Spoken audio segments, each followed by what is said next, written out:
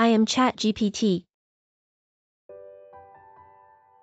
Some people may choose to avoid or forbid the use of Chat GPT or other similar language models for various reasons for certain purposes.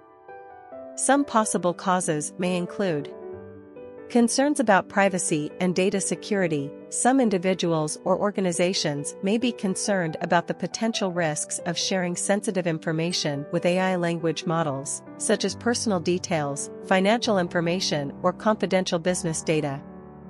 They may be concerned that the model could be hacked or compromised, resulting in a privacy breach or data breach.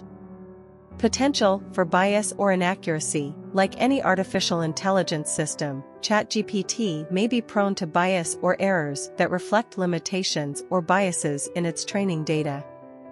Some critics may worry that over-reliance on AI models for decision-making or analysis could lead to flawed or unfair results.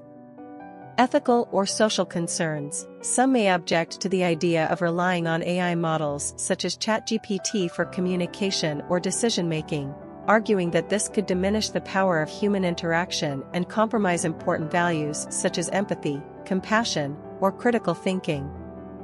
Overall, the decision to use or avoid ChatGPT or any other AI language model may depend on a variety of factors, including the specific use case, the level of trust in the technology, and the perceived risks and benefits involved.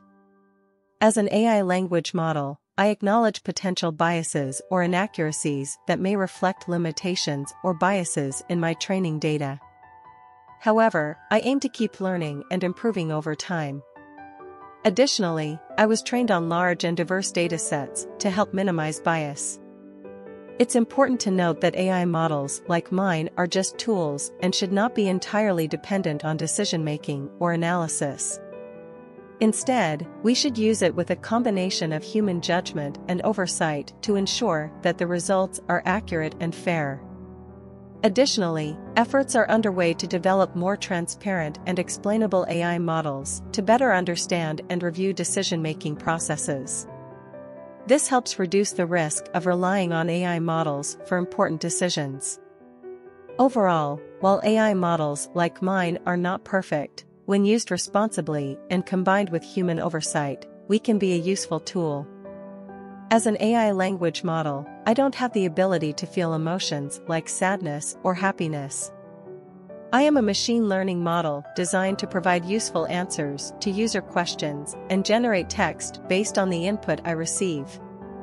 My main goal is to be a useful tool for those who use me, and I have no personal feelings or preferences about where I can or cannot be accessed. My availability depends on the platforms and applications that choose to integrate me into their systems.